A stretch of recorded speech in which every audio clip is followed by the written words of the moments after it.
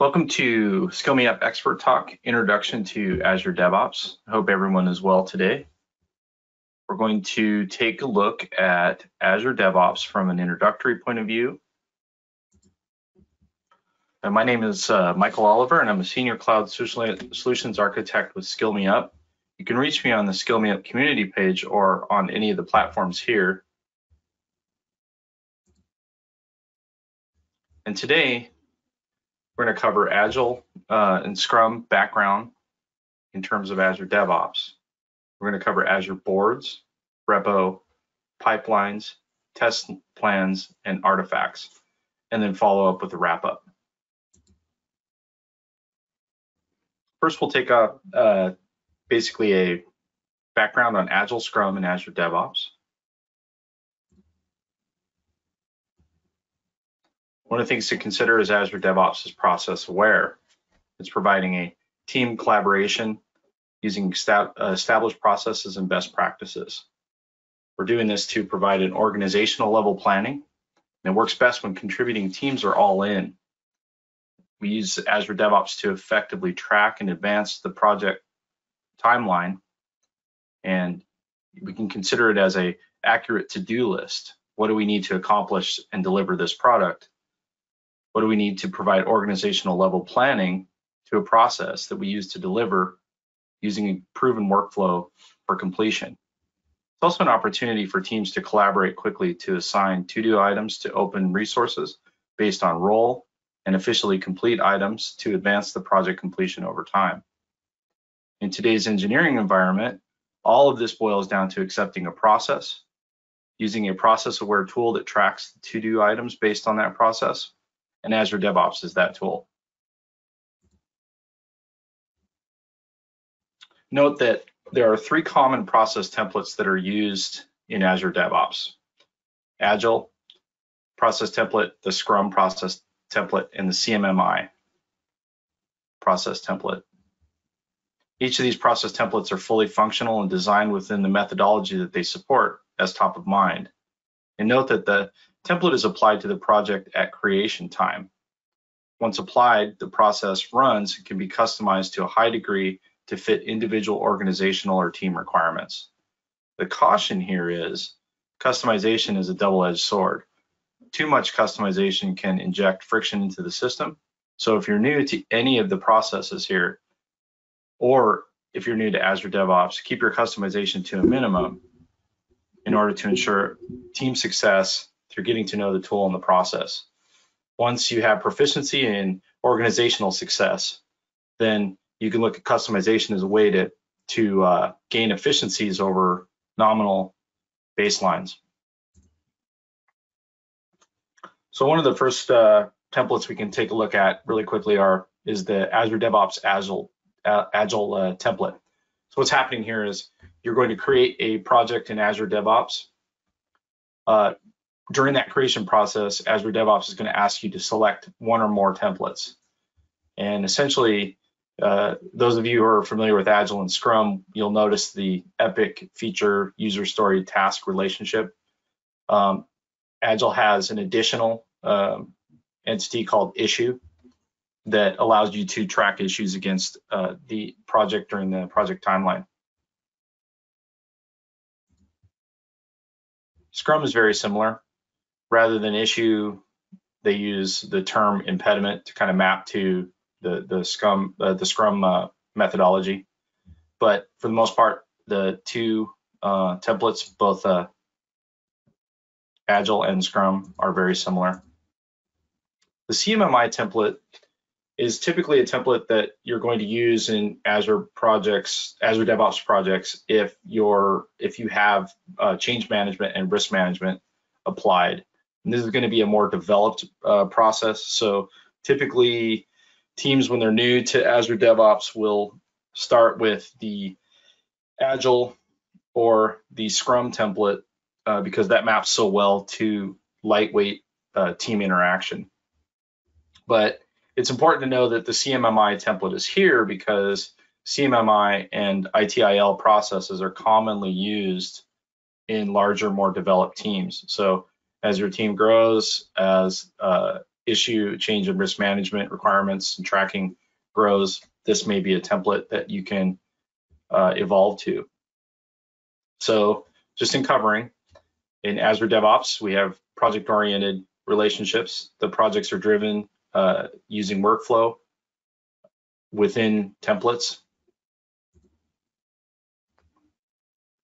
So one thing to consider is that everything in Azure DevOps within these projects are covered as, are tracked as work items.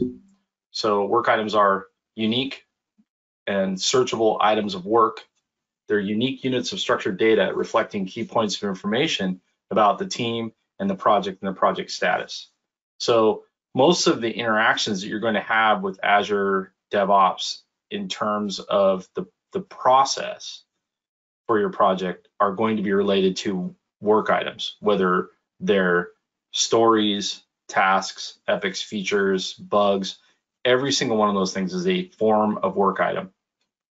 So to recap, we zoom the lens into microscopic mode. The work item is the specific level of granularity that projects operate on. This work item is a discrete unit of structured data. It represents a unique and durable item of work tied to measures and schedule within the process. At first, that sounds a bit complicated, but in practice, it's not. Think of work item literally as an item of work. So with that, for those of you familiar with other well-known project tracking tools, work items are similar to Jira or GitHub. DevOps offers different work items to track different types of information. And this is based on the project that you choose during creation. So let's zoom the lens way out now and understand that projects that are using these methodology templates exist within an SDLC or a software development lifecycle. And so this is the way Microsoft, the creators of Azure DevOps, see the SDLC. It's this infinity shape here where we're basically planning, coding, building, testing, release, deploy, operate, and monitor. And this thing continues on throughout the life cycle of a product. And here you can see that Microsoft have positioned the key pieces of Azure DevOps in certain areas here to sort of illustrate where these things might play within the organization. As you trace along the continuum, we can see that the SDLC execution is an iterative process. So we're repeating a predictable and consistent process. Each output is an input to the next stage until your job is done. And then in the next iteration, we're going to start all over to build the next product or the next release of an existing product that will compete in the marketplace. So with that, let's consider what it takes to move from, let's say, a Scrum or Agile template to a project reality. We'd sign up for Azure DevOps subscription. One project, I think 1 to 5 projects is free, and there are paid enterprise levels that offer additional enterprise functionality. But for the most part, on the freemium side, you're going to get pretty much everything that you can possibly do with Azure DevOps at a smaller scale. We're going to create a project using one of the common templates. Projects can be one or many projects, can be big or small, distributed enterprise teams, or just a few fellow hackers. Then we're going to invite team members to those projects, either through integrating with Active Directory tenant directly or through email invites as guests. So once we have all that set up, now what? Let's take a tour through Azure DevOps using main navigation. Along the way, we're going to stop at major points of interest to highlight the key features that Azure DevOps brings to the table.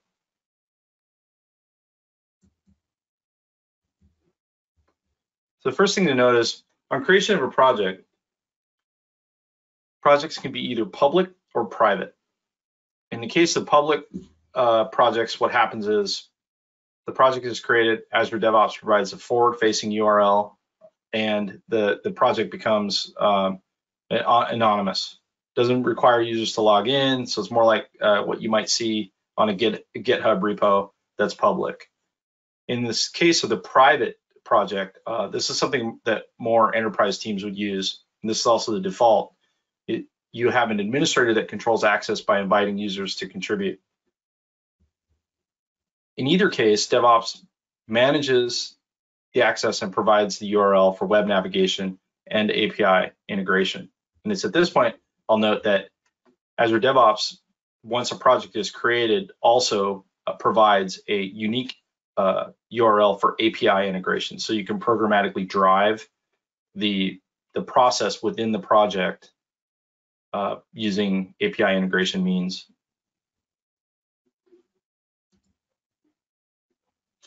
So main navigation is really simple. It's essentially these hubs.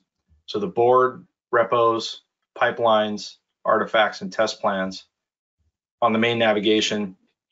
Once you create a project, whether it's public or private, administrators can use the main navigation customization to enable or disable one or more of these to right size the capabilities of Azure DevOps to the team.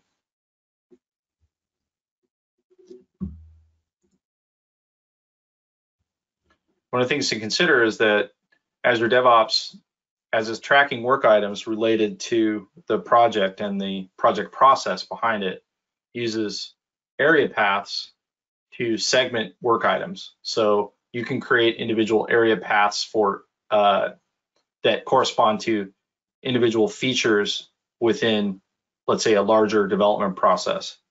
So for instance, if you had a web integration and a shipping integration, you might have two area paths to represent the web purchase path or workflow and a shipping purchase path or workflow. As well, queries drive the content accessibility throughout the entire system. So everything that you see that has to do with work items within the workflow of Azure DevOps has an underlying query that's driven that drives the result.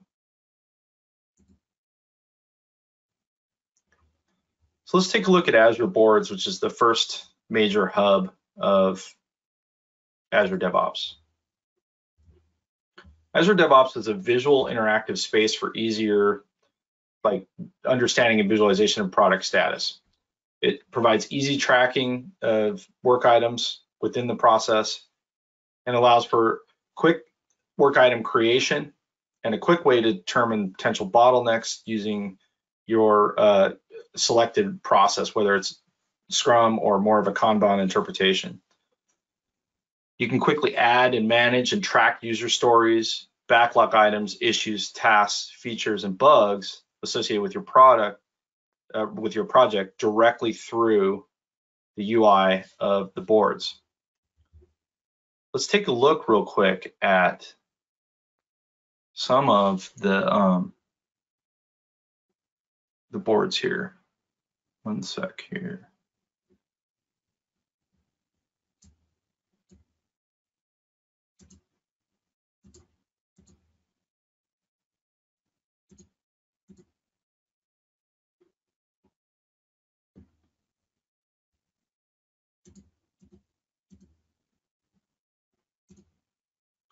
I'm going to switch screens here real quick to an instance of Azure DevOps. And here you can see the overview hub, boards, repos, pipelines, test plans, artifacts.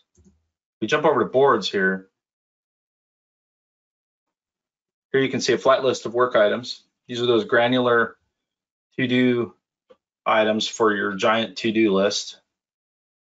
Classic example is this really simple task work item that was created. You can see that there are certain bits of information that are tracked based on the type of process that you chose. So in the case of this particular project, the Agile process was chosen. And so there are some pre-built fields here. Looking back on this, realize that every single one of these views is a query. So this is a query that queries all of the work items that are available for this project. Shifting to boards, what you see is a visual representation of a Scrum, Agile, or Kanban board. And you can see that very quickly there's a lot of information that is suddenly surfaced to the user along the process pipeline. So we're going from newly defined work item to work items that follow a particular status throughout the process until they're done. So looking at one of these items, this is a more complex item that is actually created from the Parts Unlimited Microsoft test project, which we can cover that later. But there's actually a tool out there that will create a whole test project as if it was running, as if there was actually a team running on it. And so that allows us to kind of take a look at all the capabilities that are available. So if we click in on this story here, a couple of things I want to point out. One, this is a work item that's a product backlog item, so we're using the Scrum template. The area path shows the possibilities for features that are segmented by area path. So for instance, inside here, there's a global shipping team, a global shipping test team, and 2 development teams. One is database focused and one is just a development team. So each one of these area paths can segment out all of the work items to make sure that teams can stay focused on particular features and areas. This particular story, this particular work item is a backlog item, or what we consider an Agile or Scrum story, and it's in a new state. It has been assigned to myself as a user, and currently there are 0 comments. So if teams add a comment and then save off, sorry, here, running a little slow here, save off this comment, we'll start to see that all of this information is updated in real time. Other things to note is that for the particular development process, we've chosen to add links to development, and what this is actually a code repo that exists in Azure DevOps. So this story is actually associated with this code repo.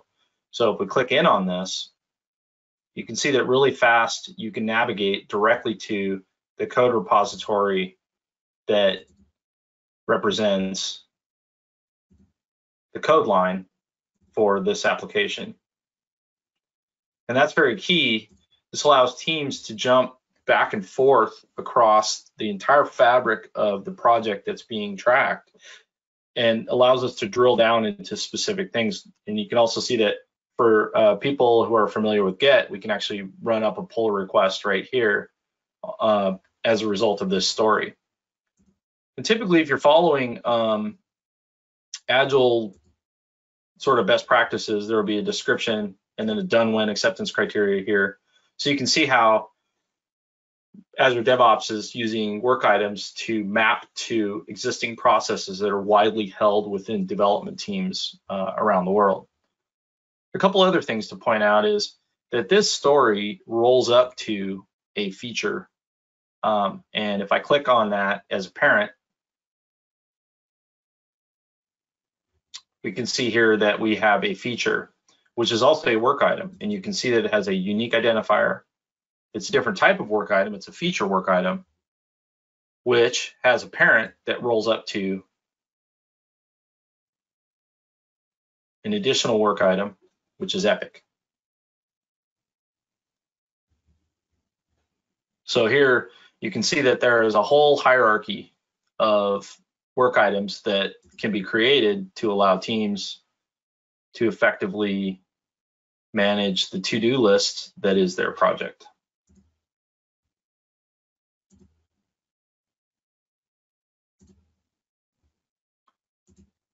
So underneath the boards is a backlog, and the backlog is just in the traditional Agile Scrum sense, it is literally the list of all the things that the team has suggested that they're going to do.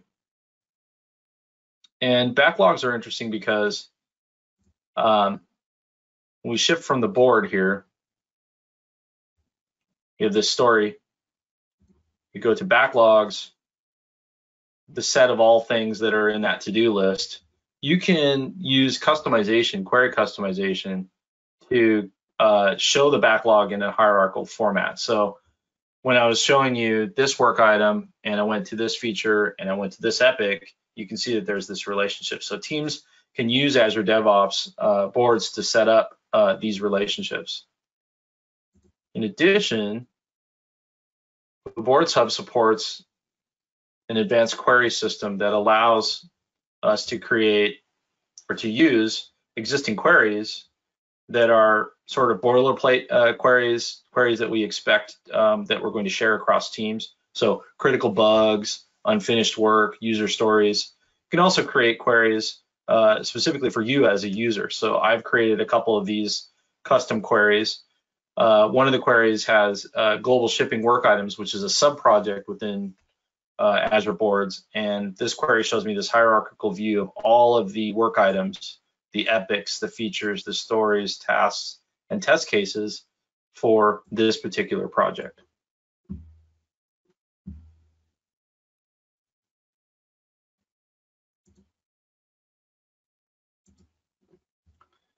So that's an overview of Azure Boards.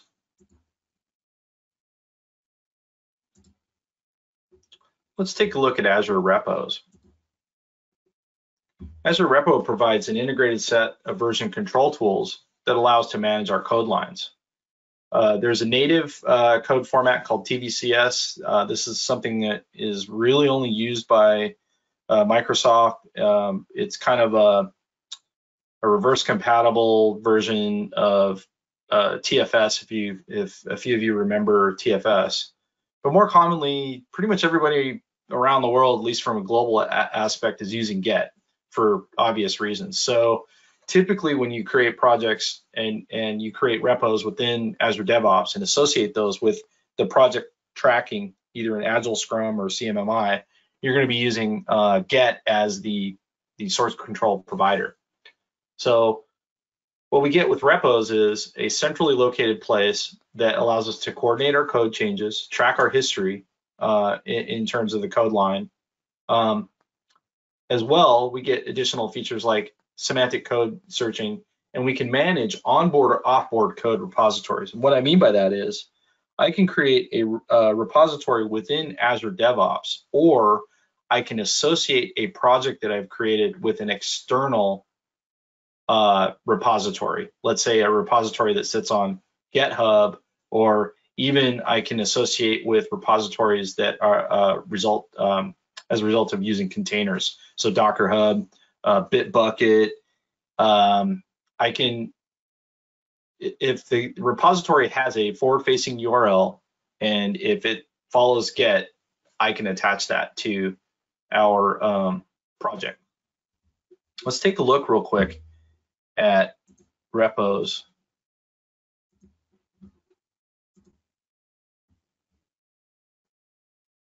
So this particular repo is a result of the Parts Unlimited test project, and it is an internal repo. So what has happened is we've created the repo within Azure DevOps, we've imported code directly, and Azure DevOps is actually managing this.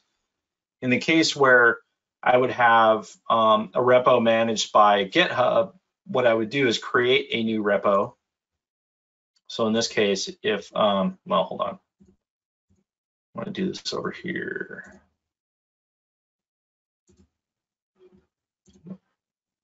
Come up one. I could clone a repo directly, fork, or create a new repo directly. So if I wanted to create a new repository, I might put in a repository name and then create it.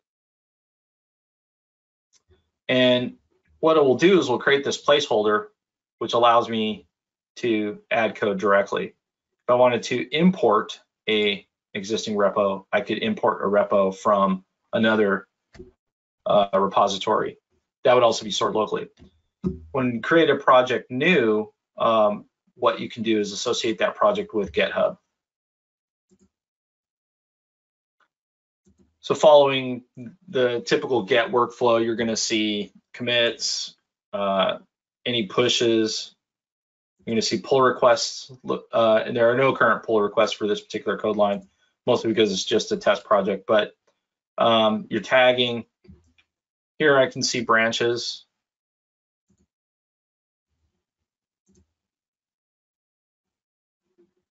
Oh, let me swap to the parts unlimited one. This will be more interesting here. So if I'm flipping to branches at this point, I can see all the branches that are here. And you notice that global shipping support branch that we talked about earlier is here. We have tagging going on. And there are 2 pull requests. So I can drill into pull requests here. So already you can see that I can go from a agile methodology. I can apply a project template that reflects that agile methodology within the context of a single product, a single project within that product. I can use this as the single source of truth from work item generation and creation, management, tracking, all the way through the code line results of individuals working those work items within the project. So literally, if I go back to boards here,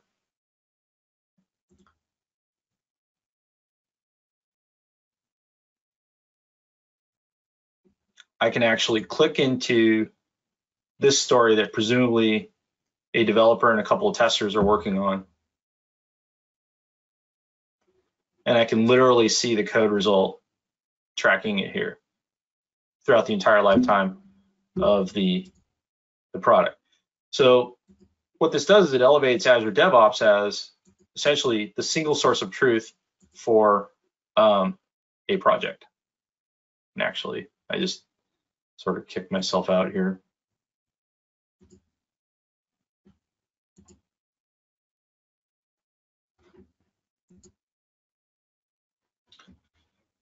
So one of the things to consider is that as you're working the boards and the repos, you're going to want to provide an overview summary for your team in how it's interacting with the code line, the projects, the work items. And so you can set up, there is this overview and a summary that's kind of default.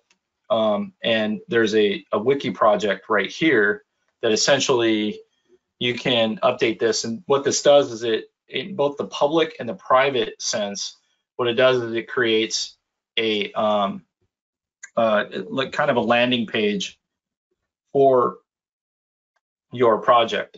You can use the internal wiki and sample wiki content, or you can use a README file. Commonly, README files are being used, especially if you have, if you're using Docker Hub or GitHub, Bitbucket, you're going to get the README markdown files that are going to be a lot more common. And of course, you can select a repository. This particular repository does not have a README file configured, but you get the idea. So right here in project stats, we see that there were 205 work items created, 24 work items are completed. There was 118 commits by 9 individual authors, and there are 2 pull requests. 100% of the builds succeeded, and we're going to cover that in just a minute. Currently, right now, there's only 1 project member, and that's me. But you can imagine that if you have a coordinated team, you're actually able now to watch the entire process of your team. In addition, there are dashboards that can be customized to show exactly what's going on within the process of your team. And a lot of these dashboards support drill down to work items, which is really important. This allows us to really, with a lot of speed and efficiency, navigate through the entire course of the project and be able to understand what's going on very quickly. And you can imagine also, like during Scrum meetings where you have your entire team, either it's the business tech review or it's the actual stand-up. With stand-up, you could actually rip through all your user stories using one of the custom queries on a board, and then update your status fully within the team, all online using the overhead projection or something like that. And there you have a really efficient, upfront, lean process. You can also take these dashboards directly to your business team leaders and show progress over time. So one of the things to consider also is that you can customize dashboards. So this dashboard is for the overview of the entire project. What I did was I created a separate dashboard that's way less interesting, but it focuses specifically on the work of one particular team, and you can see that they really haven't been doing a lot, so they're kind of lazy. But hopefully you can see at this point that Azure DevOps as a project management tool, as a Scrum, Agile process management tool, as a code repository management tool is fully integrated. So let's take a look at what's next here. So Azure Pipelines is a cloud-based service that's plugged into Azure DevOps. And what we're looking at here is integrated and customizable build, test, and deployment of project code. And it's fully automated. So we have individual management by branch. So for instance, you can set specific rules for check-ins per branch. If you're going to do alternate deployments like blue-green deployments, or if you're going to do canary deployments, all of that can be configured within Azure Pipelines. And what we're looking at with Azure Pipelines is direct continuous integration and delivery in a unified pipeline structure. So let's take a look at what that looks like in Azure DevOps.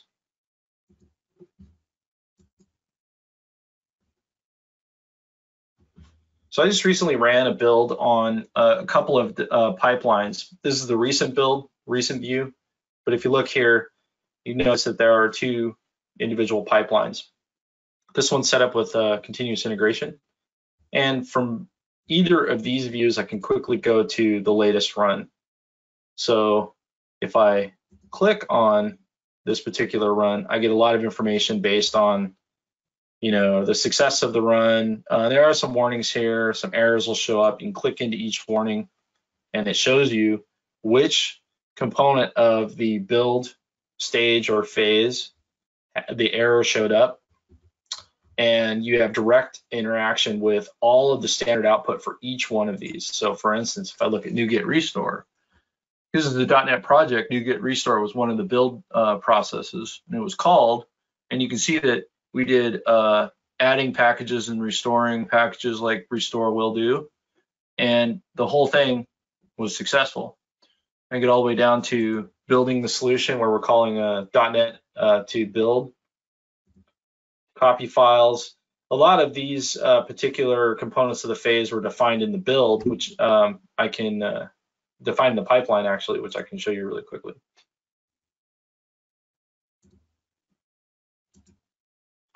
This particular pipeline, so there's two pipelines that are active right now. There's a legacy pipeline which uses sort of it uses the older version of Azure DevOps UI to create discrete components, and it tracks all this in the background.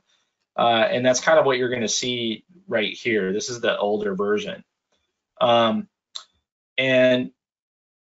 that's fine, and you can still build pipelines this way, but what a lot of teams are doing these days is they're using the more integrated pipeline, and this pipeline hasn't been run yet, mostly because it's kind of staring at a branch that has no changes right now.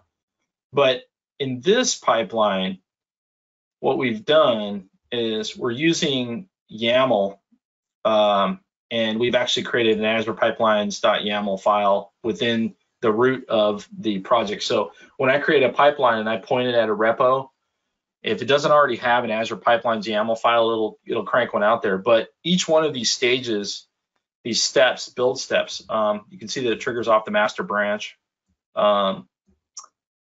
Here we have a build pool. There are certain variables for the pipeline. It's going to do some tasks, build, test. So here you have this highly configurable single file that defines basically the entire build pipeline. You can create very complex build pipelines where you have a build, a test run, deployment to several different environments to include either Azure functions, for example, like a serverless environment. You can build to a containerized environment. So there could be a Azure Kubernetes cluster out there that you can drop containers on. You can build the individual container instance, so ACIs. And you can also build using all of these different build tools that are pre-built to allow you to build these pipelines fast. So basically, I can actually grab one of these things, customize it using a subscription, authorize, and then drop this on here, and basically that task will create this YAML, and then down the road I go. And as soon as I make a change to one of these pipelines, of course, since I have continuous integration configured, it's going to want to run that pipeline. So that means that my team gets instantaneous feedback of the health of the pipeline, as well as being able to ensure that the entire pipeline is working as required.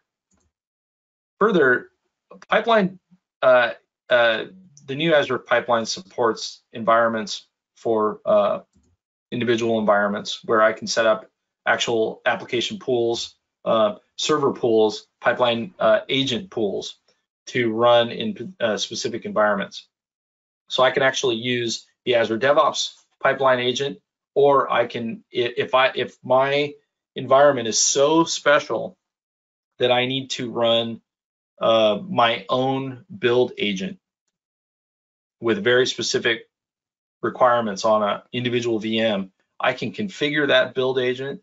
I can federate that build agent under an environment and run that as part of the pipeline pool. So we're supporting simple team requirements where it's just a team of hackers and they're just trying to build some stuff using the CI/CD pipeline to do whatever they can to shift left and maintain quality. Or it could be a more complex build where we're looking at highly regulated or large deployment requirement applications using custom build agents. That custom build agent also includes existing third-party build agents that are out there. So Azure DevOps plays well with Circle CI, you can run Jenkins scripts, Docker scripts. There's a lot of really interesting integration opportunities that Microsoft has left wide open for Azure DevOps.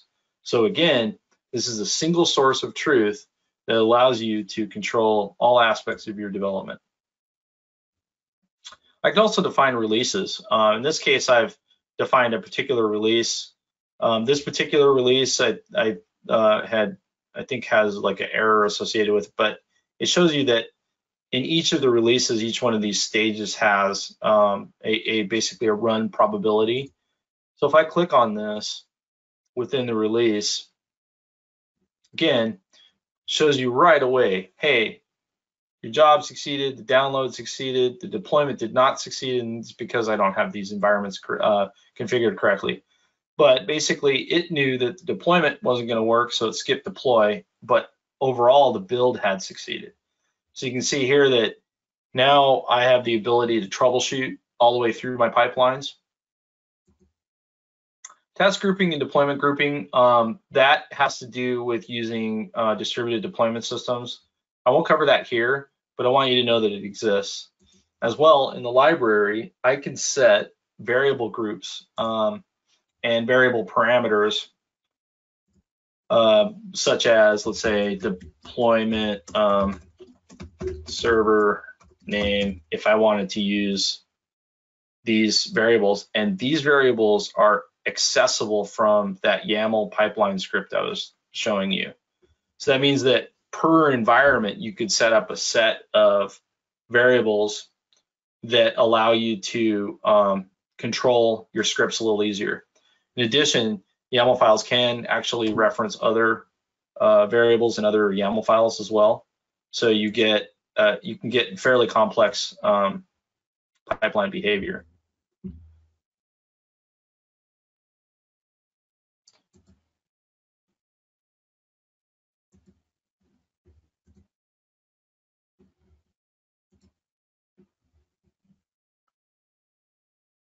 So let's shift gears a little bit to Azure test plans as we're going through this continuum.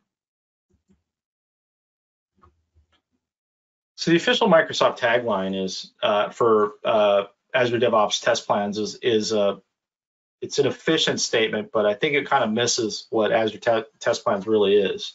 So Microsoft is saying test and ship with confidence with a manual and exploring testing toolkit. So what test plans really is, though, is it's an integrated planning, configuration, and execution testing workflow that's designed to work within Azure DevOps. And what I mean by work within Azure DevOps is you've already selected your project, you've already selected your project template, Scrum, Agile, CMMI, some other custom template. Azure test plans will work within the context of those templates to ensure that we have accurate test coverage.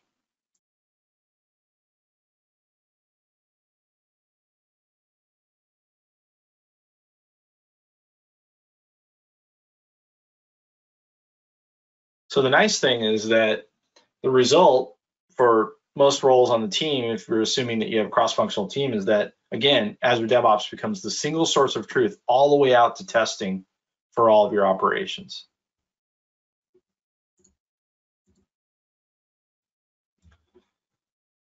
So one of the questions a lot of people have when they're looking at Azure DevOps, and specifically in test plans, there's this concept of shifting left, which has sort of emerged over the past, I don't know, couple of years in development, where what we're doing is we're ensuring ownership via role and member assignment with work items within the Azure DevOps tool. But shift left is kind of a larger sort of concept, which basically is saying that we need to get design testers and validators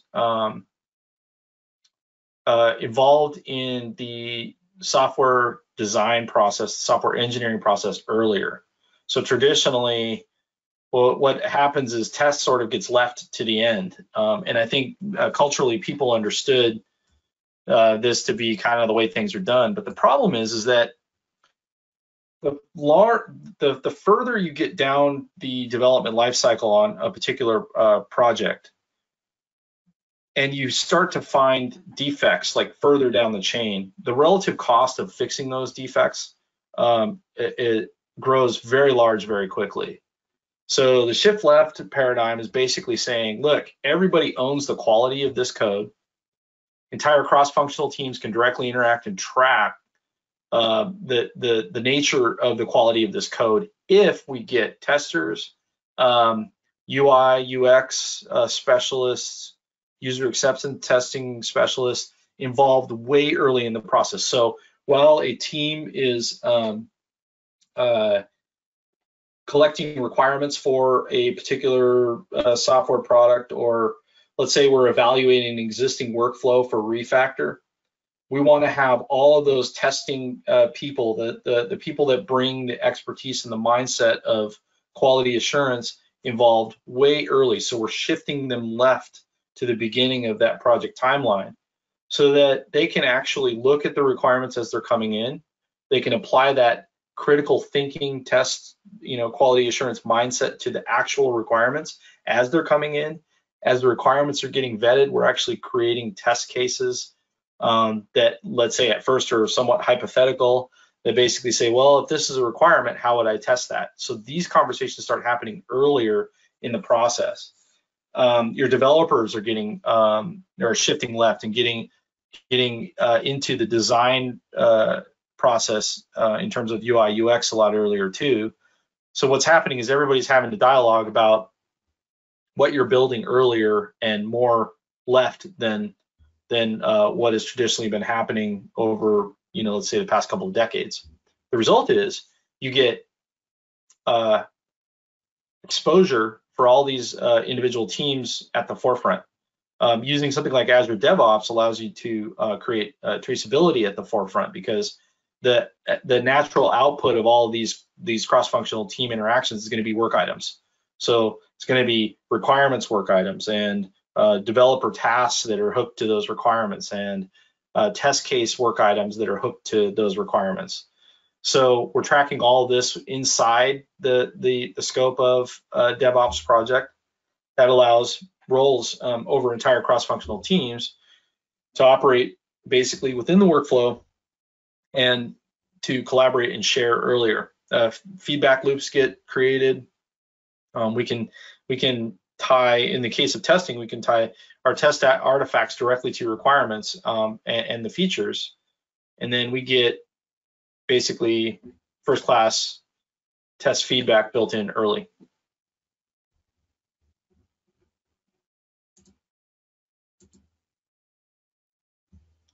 So the types of testing that Azure DevOps can support are manual and automated testing. One of the things I'll note is most of your automated testing is going to be moved within the pipeline. A lot of you who are familiar with automated testing, you know that that's often part of your the test portion or test stage of a pipeline.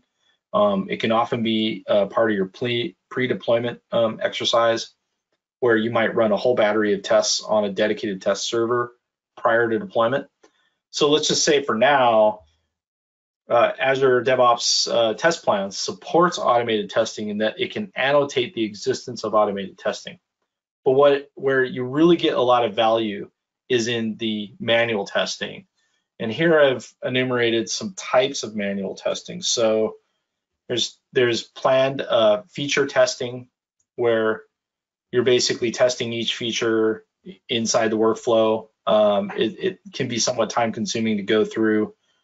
And there is some automation that can be applied, like Selenium for front ends. But for the most part, the final word on testing usually is some sort of manual walkthrough sponsored by a human.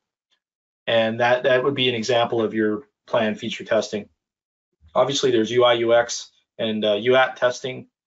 There's exploratory testing, where we're allocating some of our testing time for individuals to simply wander through the website just looking for bugs or weird workflow issues. And then, of course, that usually results in stakeholder feedback. So Azure DevOps test plans supports all of these types of testing, in addition to annotating and pointing out where automated testing exists.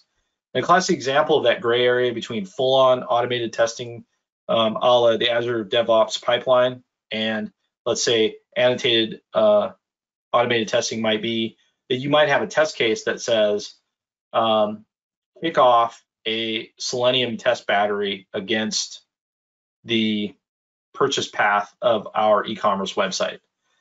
Some of that can be automated, but at some point or another, there's usually a manual event that says, hey, you know what, it's time to test. Let's kick off that Selenium battery and see what happens. When we kick that off, automation takes place, scripting runs Selenium against your website. Any expected versus actual discrepancies get logged as bugs. All of that gets dumped back into Azure DevOps as a result of the test items. And you can actually see that within those tracked items. But for the most part, if we focus on manual testing, we can see that Azure DevOps supports a test plan hierarchy that starts with a test plan. Test plans contain test suites and test cases optionally. And the final result is a test run that's related to running X number of test cases and test suites. So thing to note is each one of these items, as they're created within DevOps, is a work item. It's just like a developer work item, a story, a requirement. And as such, they're uniquely identified within the context of the project. You can relate one or more of these to others. As well, you can trace from test run back to test case, back to test suite, back to test plan, back to the original requirements that you were testing in the first place. So what's really nice about that is you have complete end-to-end traceability. So for this requirement, we ran these tests. For the result of these tests, we got these test results in this test run. This helps teams be able to navigate the current quality statement of their code. In addition, you can run third-party tools to discover the level of code coverage and the test coverage within, let's say, Visual Studio, and then check in those artifacts into Azure DevOps and track it that way as well. So one thing to note is that test plans can contain one or more test suites.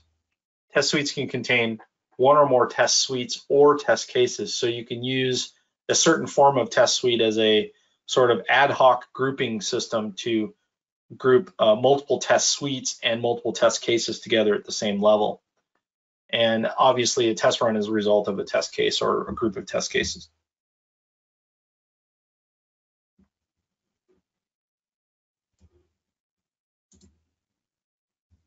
So if we look at the test plan lifecycle within Azure DevOps, one thing to consider is it's actually really simple and it's intended to be that way. So you're going to define a test plan, which is mostly just a placeholder for all of the other execution items. There's a test configuration that you can apply. So you can apply a global test configuration such as for the following operating systems, for the following browser variants, here's your test matrix. Use this test configuration for this particular test plan. Obviously within Azure DevOps, because you have individuals that are assigned to your team, you can assign a testing team to apply to that testing plan. Once this is all set up, basically your testing team is going to iterate that test in discrete testing runs until the product meets the testing exit criteria. So that becomes a part of that iterative process that we see in Agile and Scrum. And then we end up with either redefining or rerunning the test plan once that product has gone through its release cycle. So you can imagine that every release cycle, you have an opportunity to look at all of your test plans that you've set up for that release cycle. You can refactor those test plans for the next release. You can leave the test plans if they're boilerplate for regression, or you can create new test plans for a particular release, and Azure DevOps will track all of that history and will track all of that origin, which again points back to that single source of truth for cross-functional teams. So there are three basic test suite types. There's a static, a requirements-based, and a query-based test suite that exists within the context of a test plan. As I said before, certain types of test suite, like for instance, the static test suite can contain other test suites as well as test cases. This allows you to sort of group by feature or group in an ad hoc way. So for instance, if there was some quality issue that came up as a result of a post-release hotfix, you could actually create a test suite that is focused on isolating that test fix and preventing regression. And you could set that up and say, hey, you know what, we're going to run this on a regular basis every time we deploy until we're sure that that quality issue related to the hotfix has been mitigated and or eliminated. The other two test suites are interesting because they can only contain certain types of work items. So a query-based can only contain test cases. Requirements can only contain test cases that are related to requirements type objects like stories and features. So it's something to kind of keep in mind. What Microsoft's trying to do here is trying to give some guidance that basically says, hey, we're going to give you different types of test suites so that you can focus on different types of activities within the QA effort. So let's take a moment and look into the unique properties of each of these test suites. So static test suite is, again, that ad hoc, really quickly built test suite that's a result of a query, and I can actually just add individual test suites and test cases to them through the Test Explorer, or I can add them directly from boards, which is kind of interesting. There's a direct test plans integration with boards that allows a quick management of testing artifacts. So here's a classic example of a test suite example. So basically, I have a static test suite. It actually contains 57, 70. Actually, it contains this twice, which is really odd. I've never noticed that before. But these particular test suites have been brought. These are test suites that are defined, and they've been brought into this new static suite as well. There's been a new test case that was created with its unique identifier into the static suite. Now, the static suite is, of course, a work item, which means that it's tracked, its history is tracked, its execution is tracked, and it has a unique identifier that's unique around the project, so we can query it on it, basically. So looking at the requirements-based suite, what I have here is a suite that can only contain test case work item types, but is driven off of the work item linkage with requirements type stories and issues and features. So what we would do there is, when we were creating a requirement, because of our shift left methodology, we might have testers look at the requirements that are created as they're created and then apply test cases. So we might have a requirement that says, hey, for our purchase path, when we get to shipping, what we want to do is we want to do tax calculation for shipping on the fly inside the purchase path. So that might be a requirement. That requirement may break down into several stories and tasks. You know, we follow our agile best practices all the way down. But once we create that requirement, the business analyst, requirements analyst types can create test cases right then and there for all of the use cases of that requirement. Or they can create that requirement, and as part of the Azure DevOps workflow, an alert could show up to the test team, hey, a bunch of requirements related to shipping have been created. Go ahead and review these and drop some test cases on them. So these are all likely scenarios that can be configured within Azure DevOps. And again, that sort of highlights the traceability and the cross-functional capability of what this project management tool brings to the table. So a requirements-based example is basically I ran a query that was in a specific area path, and by default, the requirements-based will default to a work item type of Microsoft.requirement category, because what it's trying to do is get you to focus on requirements. So all these product backlog items show up, which are essentially requirements for Agile. So if you're an Agile Scrum purist, you're going to write these stories such as a customer, I should be able to put items in a shopping cart, let's say. So I'm able to ring fence a couple of these backlog items and then select create suites. And what it does is, inside the requirements-based suite, it will create these test cases and line them up. It'll add these suites and line them up, all of the test cases, so that when I run this requirements-based test suite, I get only the tests that are related to the requirements that I selected. In this example, it's a little wonky because the Parts Unlimited example database is it's not quite as focused on the test side as I would want. But you can see that if you do have that quality mind, if everybody in the team is focused on providing active test case definitions for each and every one of its requirements, you can see how this tool can become very, very useful in terms of traceability from requirement all the way down to test. So the last test suite variant is the query-based test suite. And this one is kind of similar to the requirements-based in that there's a query that drives it, but the query can be any sort of criteria. It also selects against a different work item type. So in this case, the work item type is Microsoft.testCase category. So what we're looking for here are test cases, not necessarily the requirements. So the query-based test suite allows me to ring-fence test cases.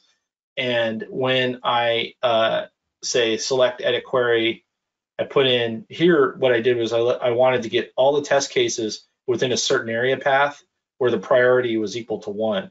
So this would be a classic example of where I could very quickly create a pry1 test suite where I might want to hit all my pry1 regression tests right after a hotfix or some sort of update.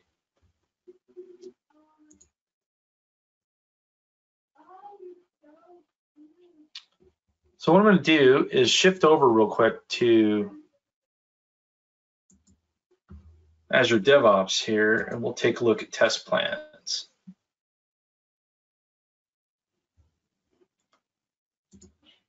So from the boards, what I did was earlier is I wanted to kind of highlight like the idea that I can associate test plans and test suites. So test plans are associated with releases.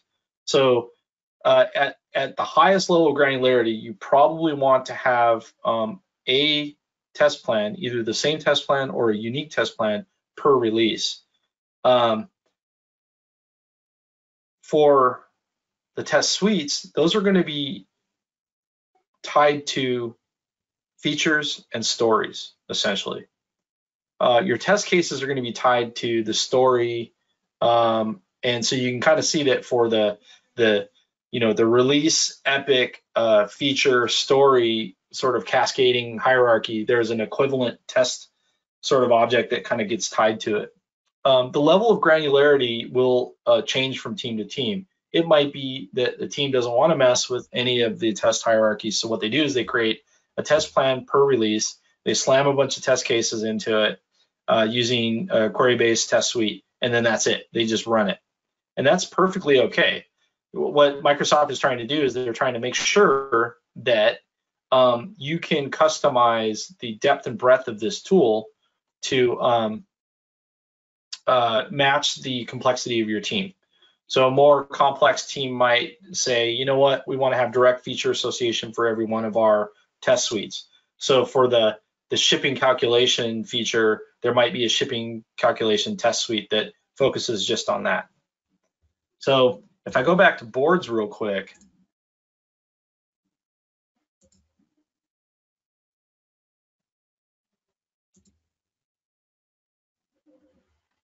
let's see here.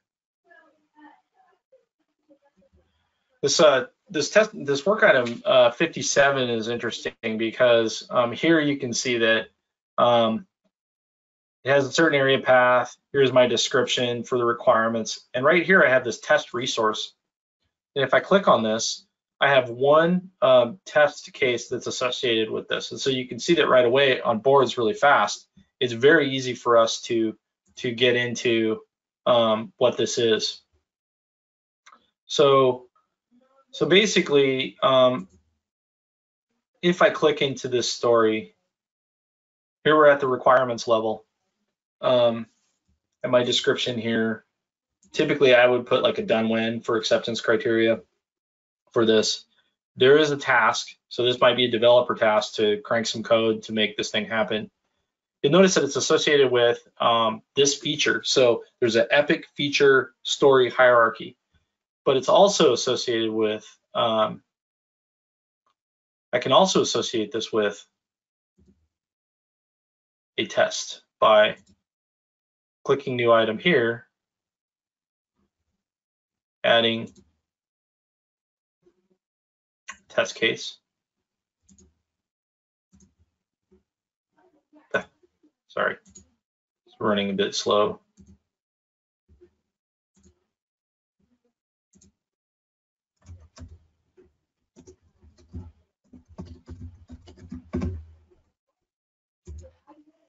Then on doing that, Azure DevOps will create a test case. And then here, I'm able to add steps.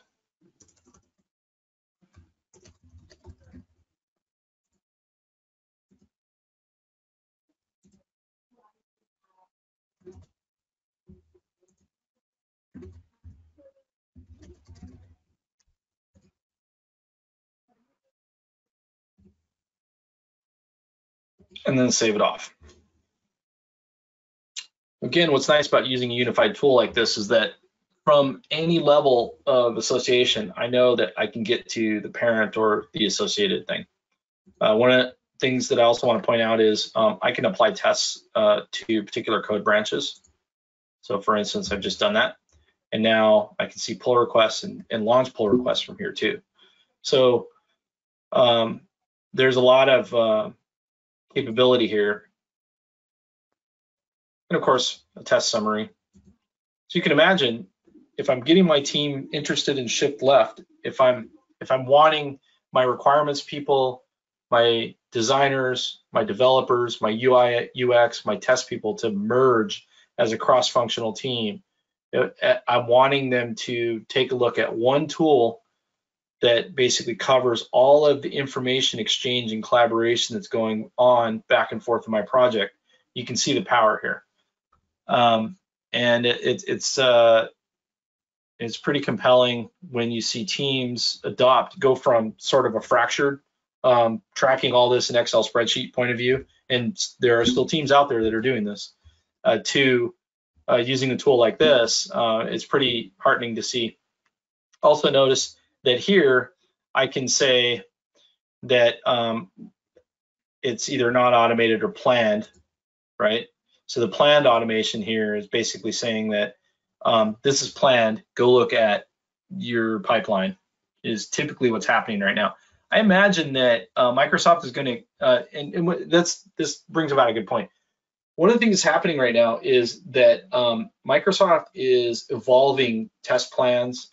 It's evolving Azure DevOps as it listens to what its customers want. It has a huge customer base on this tool, and there's a lot of requirements. So what we're seeing is that these things are slowly evolving. And I imagine that what's going to happen is there's going to be easier automation workflow. Here, what's happening is I can only annotate the type of associated automation, basically saying it's this test suite, uses NUnit, it's located here, it's a UI type, or I could put Selenium, here's the Selenium package, here's the thing, and all it does is it basically just tracks that. So, which is good because at least you're tracking that information. I mean, imagine what it's like if you're trying to go up to your business team and you're trying to prove to them that there's adequate test coverage, but you're not really sure. So what you have to do is walk through the halls of all of your automated testing code and try to make sense of all that. Now, some of the test-driven development and behavior-driven testing seeks to eliminate that by using an additional process that's very Scrum Agile friendly to sort of self-document their tests. There's a lot of testing tools out there. I won't cover those here, but just know that those tools will likely integrate in the future with some of the things that we're seeing here in Azure DevOps.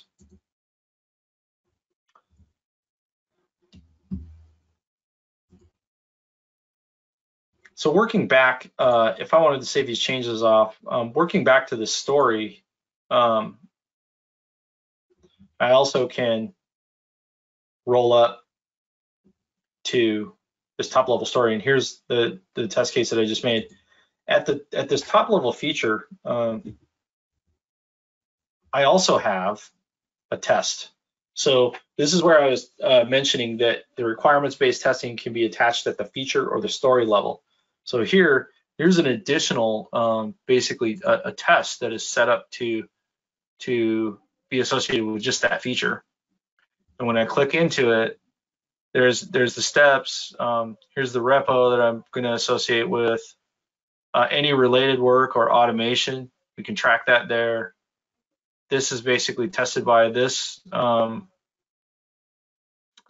feature. And so here, another unique identifier.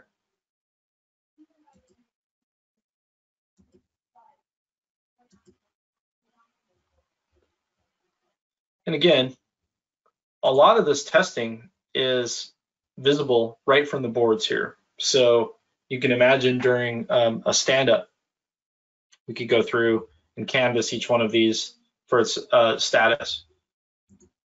The other thing to consider is as we're testing, there is these online status reports basically show testing. This is a horrible outcome for trending, and ideally you'd want something that kind of looks more flat and then kind of goes down. But right here, what we're saying is just that most of these tests have not been run. When you do roll it to, let's see if they have a better, no, they really don't, not on this test. So basically what you'll see is this is typically a stacked chart. And so what you'll see is not run, run, and successes. And what you want to see is the not runs start to tail down, the runs start to tail up, and the successes will start to sort of come up to some sort of plateau because you only have a certain number of tests. This supports, Azure DevOps supports test pointing. Won't cover that here, but it's something that you should look at because test pointing is essentially like agile story pointing. So we're basically establishing the complexity and the coverage of the test based on test points. Azure Test Plan supports shared parameters and shared steps. So a classic example of shared parameters is, let's assume that we have, I don't know, 10 or 20 test cases that all focus on some sort of user login by role. So what I've done here is I've created a test matrix basically that has different values. So I have different users, different password, different role. And what I can do is I can associate these parameter sets by going over to a test case, like this test case, for instance.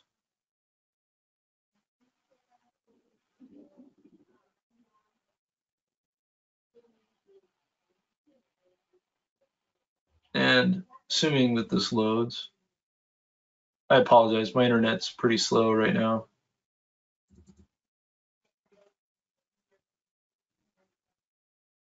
Come on. Okay.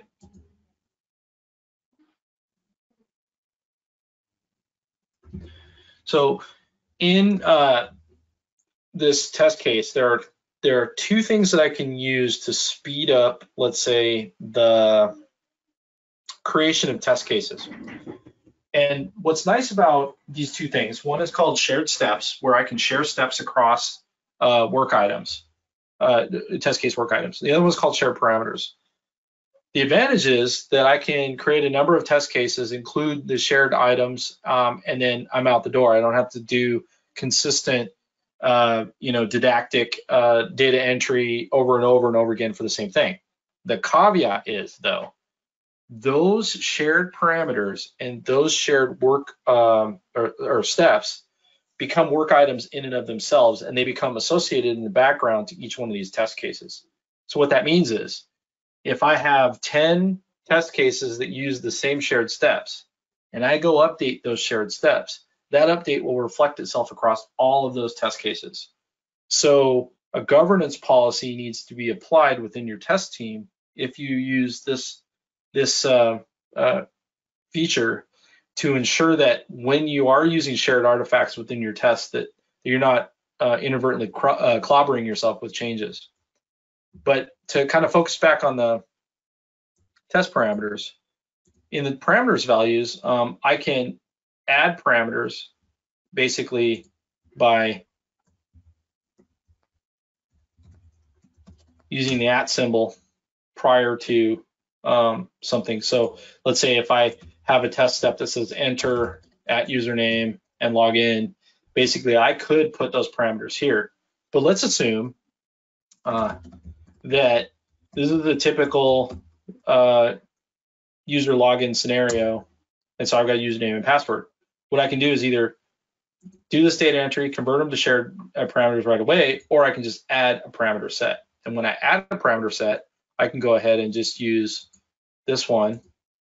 And what happens is this gets added.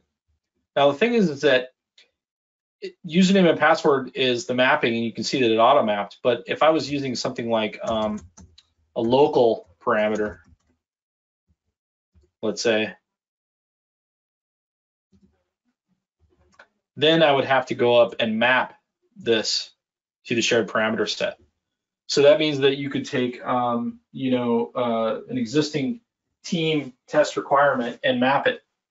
Now, typically, if you're using a proper governance within the team, if your developers and your requirements people and your testers are all talking about test, about quality assurance being one of the most important things you could deliver aside from the product, then a lot of this stuff will go away because you'll use a strong convention that is more like this in order to prevent errors, misunderstandings, confusion, et cetera, et cetera. But note that if I use this shared parameter set and I change this login, that's going to reflect to every test case that uses the shared parameters.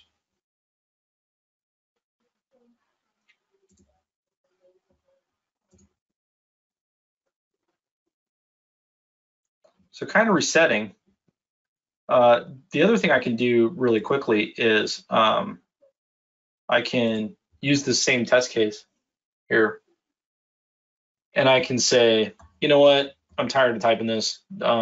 I do this all the time for all these test cases. I can just create shared steps, and typically what will happen is teams will want to use some sort of naming convention that calls out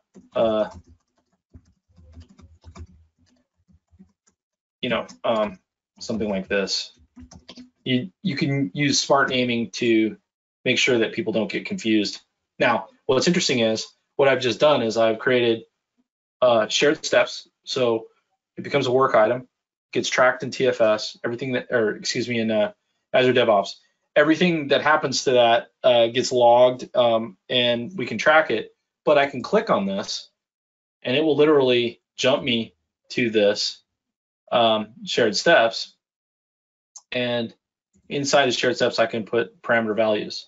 One caveat here is I cannot use shared parameters inside shared steps, but what I can do is I can create parameter values here, okay, and they in effect become shared once I share the steps. And once again, there's that caveat. If I make a change and I save it off, then every single test case that uses this will have that change applied. So you have to be careful. All right.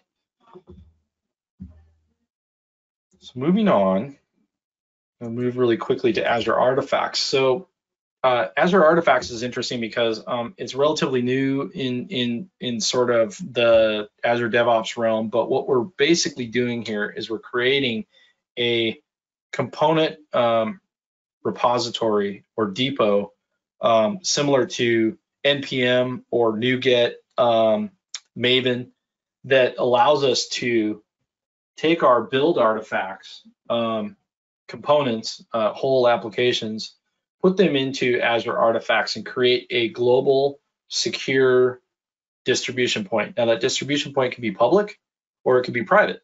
So for instance, if I'm using a public distribution point, I might have a public GitHub that's some open source thing with a lot of individual contributors, and I can basically dump the results of that output to Azure Artifacts and say, hey, when you guys are using composition within the software design that we've all agreed on, go ahead and grab the components from this artifact repo instead of going and getting it yourself.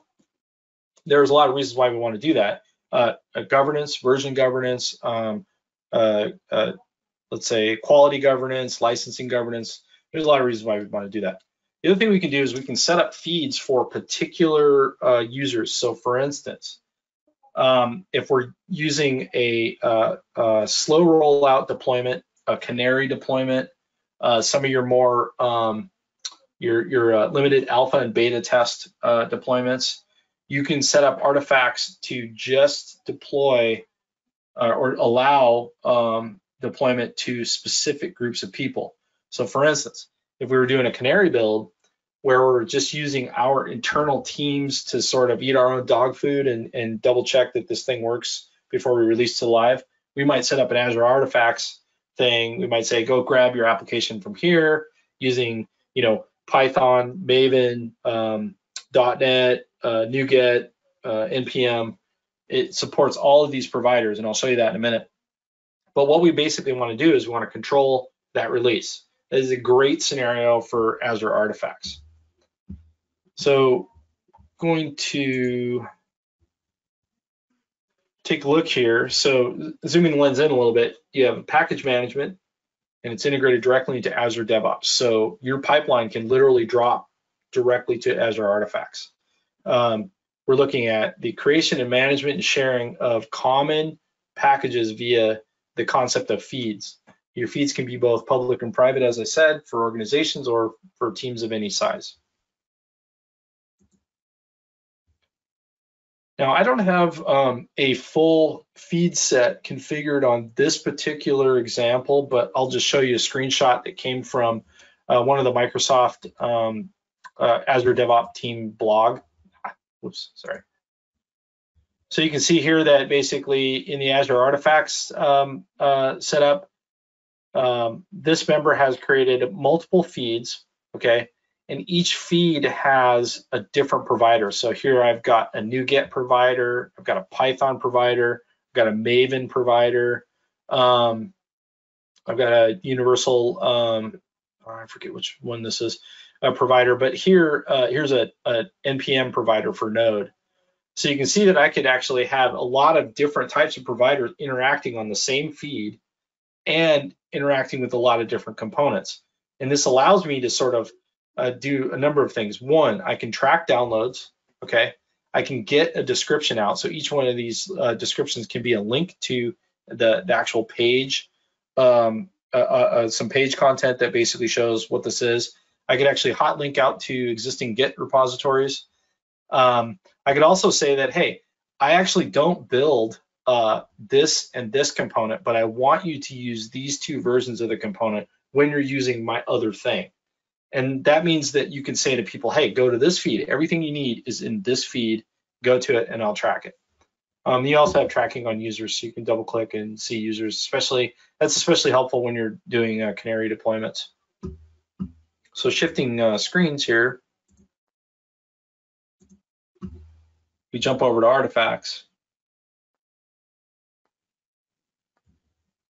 For this particular demo, like I said, I didn't go out and build feeds, but I have there are some things here. One is a project level feed. So this basically just deals with this project. And the other one is an organizational level feed. So I have basically two feeds that are set up at the organizational level. So I just did that to sort of illustrate that we can have feeds at different scopes. So for instance, if I have multiple projects that have multiple outputs in terms of artifact that are all within the same organization, I can get all those projects to deploy to one feed that covers the entire organization. Or I can set it up so that the feed is just scoped to an individual project rather.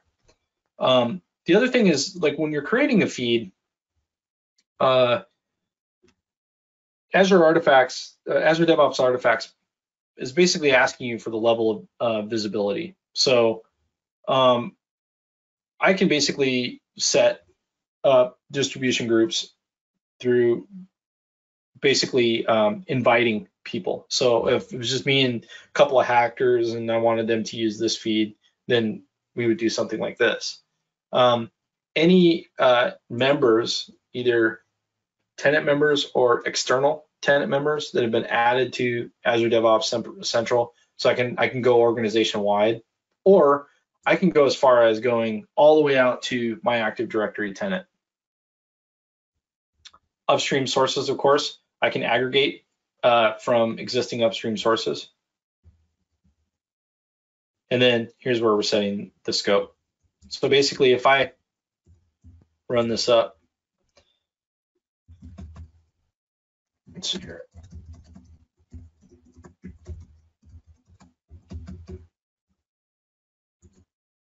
We'll go ahead and create this feed at the project level. But what's interesting is that if I say connect to feed, the first thing it's going to ask me is which provider do I want to use? And if I select, let's say I want to use NPM, let's say, there's information here because it knows that this npm provider is not loaded local to this organization. So here I'll basically say, hey, this is the first time I'm using npm on this machine, get the tools, and it actually tells you, here's what you need to do to install all of this stuff locally to a machine or within the context of Azure DevOps.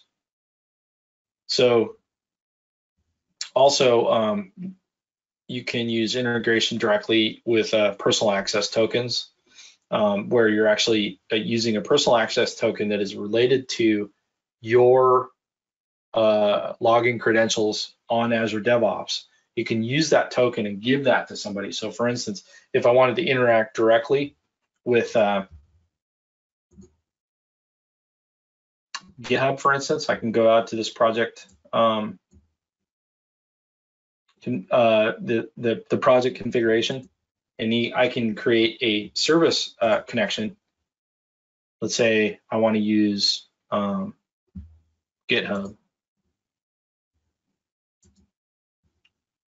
What I do is I'd set up OAuth directly to Azure Pipelines, service connection name, and a description using the personal access token, which I would paste here. Okay. And the interesting thing about personal access tokens is that it will create only the personal access token once. So you have to basically cut and paste it right there at that moment, and then you can basically cut and paste it in here. If I'm using authorization, it's a little different. Here I'm using Azure Pipelines as the authorization. If I click authorize, what it's going to do is it's going to go out and try to use my credentials to create essentially a service principal within the context of my Azure directory tenant. And what will happen is I will be using that service principal every time Azure DevOps and GitHub interact.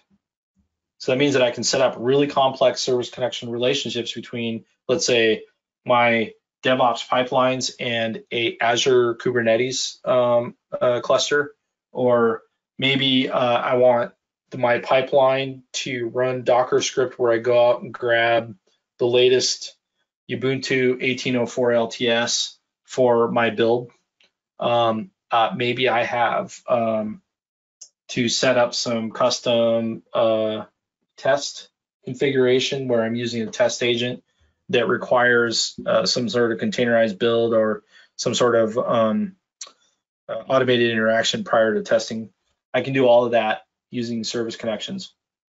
One of the other things to note is that on the pipeline setup, I can actually create, and this one has a bunch of sort of default pipelines we've been messing around with, but Azure Pipelines will set up its own default pipeline where it actually sets up an agent in the cloud, and then that's up here to run.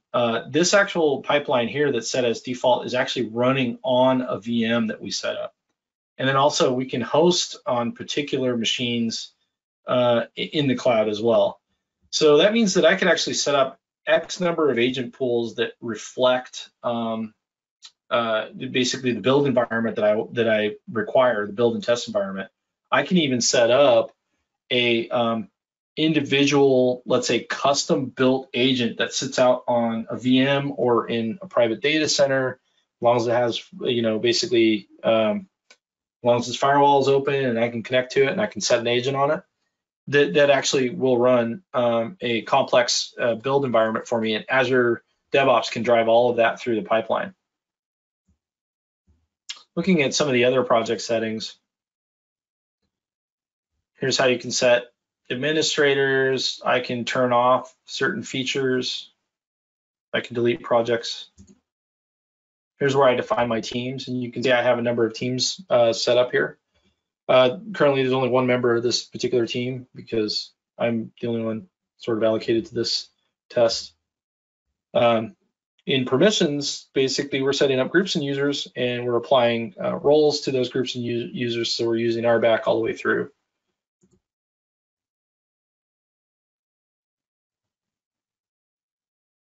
Notifications, these are all your request notifications for pipeline. I have it set so that when I'm running most of these, that it will basically announce to a certain group, and that group gets email.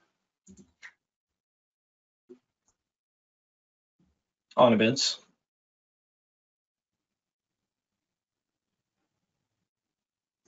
Service hooks. Here we can create individual service hooks. I'm not going to go into this because it's actually, there's a lot you can do here, and I don't want to confuse, but definitely know that there are hard integration points that are applied, that are created underneath Azure DevOps to allow teams to get into more complex integration scenarios. And obviously the ability to use dashboards. Now, one of the things is you might actually have somebody with elevated permissions, but you may not want them to mess around with any of the dashboards. So what you can do is you can create the dashboards and then remove, edit, and delete capability from almost everybody except for the select admins. It's actually kind of nice so that people don't inadvertently move dashboards. Here's where we can set up basically the project, and then we can set up individual sprints. So for instance, I can add an individual sprint that might have a arbitrary start and end date, set an iteration name, and there we go. So this becomes an iteration inside a sprint, which is kind of not ideal, but this is where you'd set that. Team configuration, backlog levels. Some people don't like to use epics, so they'll deselect epics and features in some cases, some more extreme cases. And what they end up with is just the flat backlog of backlog items. And I've seen that, like for instance, I've seen scenarios where project management is using a project that closely maps to an existing project. And rather than change the queries, what they do is they deselect actual backlog items so that they're just focused on the top level, and then they report on that. It's kind of a crunchy way to do it, but because I'd much rather have them managed through queries and then leave all these options. And GitHub connections. Microsoft owns GitHub now. Some people know that, some people don't. So basically you can do a first class connection to GitHub, either using personal access token or GitHub enterprise server if you happen to own that. And what that'll do is create direct integration with Azure boards. So all of your GitHub comments and events, et cetera, et cetera, et cetera, get mapped directly to the Azure board. And so that's a lot of what's going on here with, obviously you can control customer retention on test. The default I think is 3365. Okay, so at this point, what I'd like to do is turn over our conversation here to questions if there are any, and we can send those through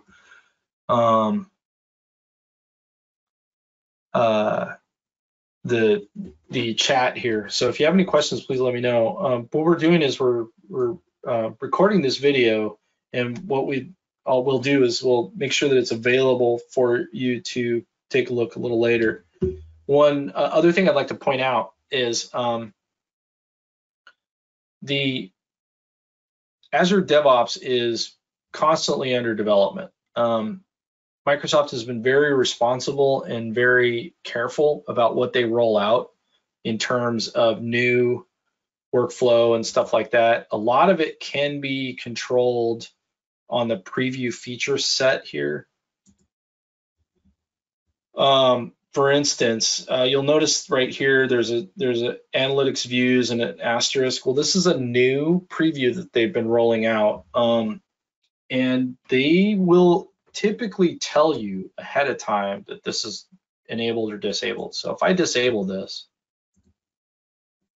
basically what'll happen is this will disappear. And so you can see kind of what's happening, what they're rolling out here. Also, looking at the Azure DevOps blog and the website that Microsoft has can really help give your company some insight as to where they're going in terms of the new features that they're adding. Again, I think they've been very, very responsible because they know that teams are using this as sort of the digital nervous system for all of their team's efforts from start to finish. So they're being very careful. But some of the new things to notice is this new wiki experience is going to be huge because they're actually going to use, I think, the wiki syntax rather than the weird wiki thing that they're using right now. So I hope that we've been able to give you a good overview of Azure DevOps, and I hope that you'll be able to take a deeper look if you're not using it. And if you are using it, then at skillmeup.com, we have deeper courses that are structured online courses. We have 2-day, 3-day, and a deep dive, like a sort of a software engineering product deep dive that you may be interested in that can advance your team's knowledge of best practices in this area. So I'm going to leave the latter few moments here to questions and please let me know if you have any. Okay, yes, we have a direct question here. So is there a way to integrate Azure DevOps with IntelliJ IDE for developers just like Visual Studio? And the answer to that is yes. I'm going to try to really quickly find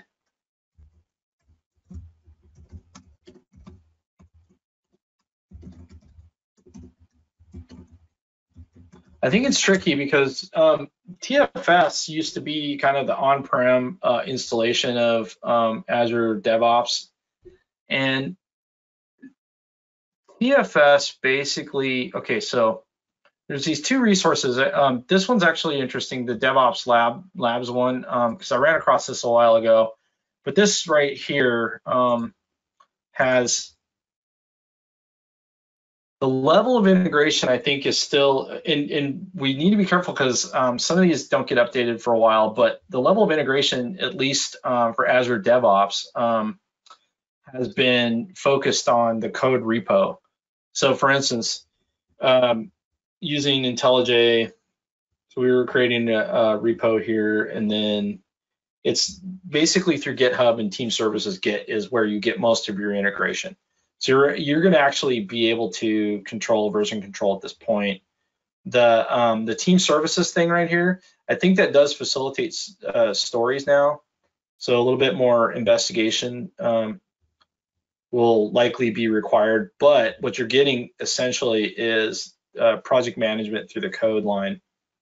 Oh yeah, here we go. Here's your story integration right here. So yeah. So the requirement is that you're connected to the latest version of Azure DevOps. You can create pull requests through the GET. And it also works with Eclipse as well. And of course, Xcode. Your strongest sort of integration is going to be with Visual Studio and VS Code, however.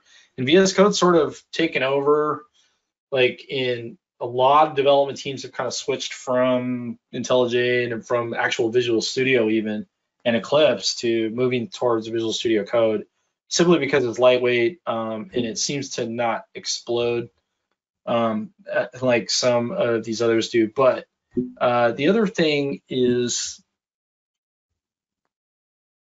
let's see here. Yeah, I ran across this earlier, and it might even be this one. Not this one. Yeah, here we go. JetBrains themselves, actually, they have a lot of information based on this. Cool, so other questions? Here, and I'm gonna go ahead and drop this link in here. You probably have already seen this, but just in case.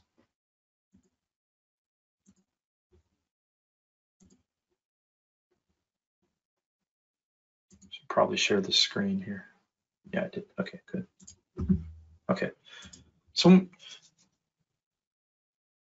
the other thing to consider is taking a look at skillmeup.com. This is the company I represent, and we offer hands-on learning for a lot of these topics, Microsoft Azure and 365, You should check it out. There's some pretty awesome stuff that we have available. So for instance, if containers, for instance,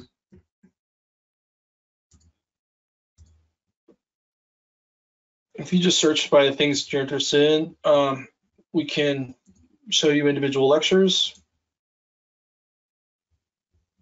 And there's different kinds of levels here for interaction, but feel free to check that out. And always up here at the upper left is the online training that's coming up.